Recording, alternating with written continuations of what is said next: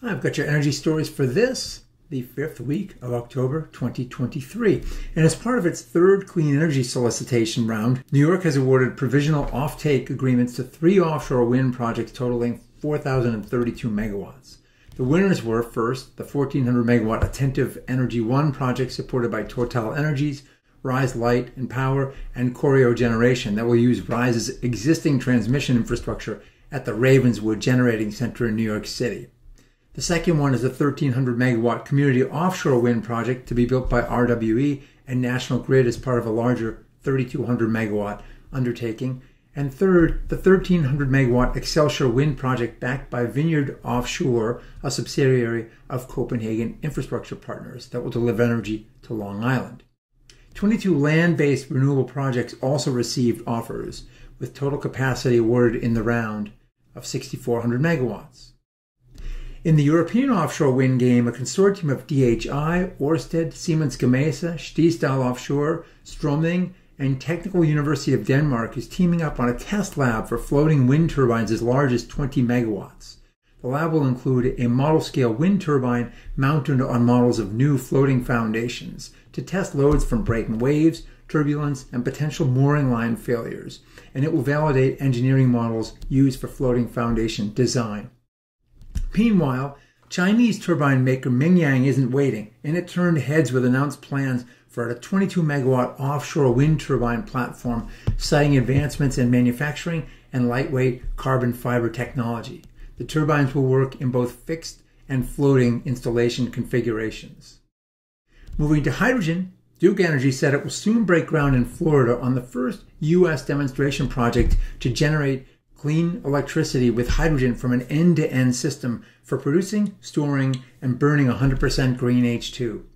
Duke will team up with Sargent & Lundy and GE Vernova, starting with its existing 74.5 megawatt DeBerry solar plant and 2 1-megawatt electrolyzer units to make clean hydrogen stored in nearby reinforced containers.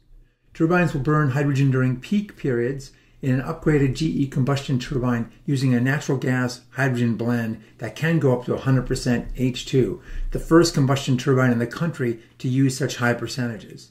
Anticipated start date is 2024. Turning to EVs, BP Pulse announced it will buy $100 million worth of Tesla DC fast chargers that will go up to speeds of 250 kW. This is the first time Tesla chargers will be used by a third-party EV charging network.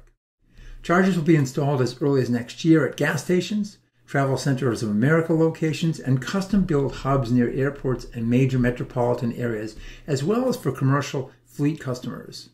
Also in EVs, Stellantis and battery recycler Orano announced formation of a JV to recycle battery factory scrap and end-of-life vehicle batteries in both U.S. and European markets.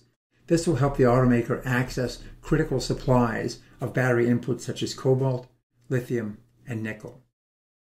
2 more stories in the EV space suggest a few growing pains, though. First, although its EV sales were up 44% over last year, Ford reported Q3 losses in its electric car division of $1.3 billion. Losses per vehicle were calculated at an eye-popping $36,000 in Q3.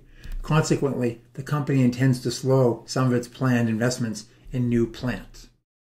Meanwhile, Hertz is decelerating adoption of its rental fleet EVs, citing an unexpected hit to the bottom line resulting from declining resale values of Tesla, which came as a result of Tesla's recent price cuts.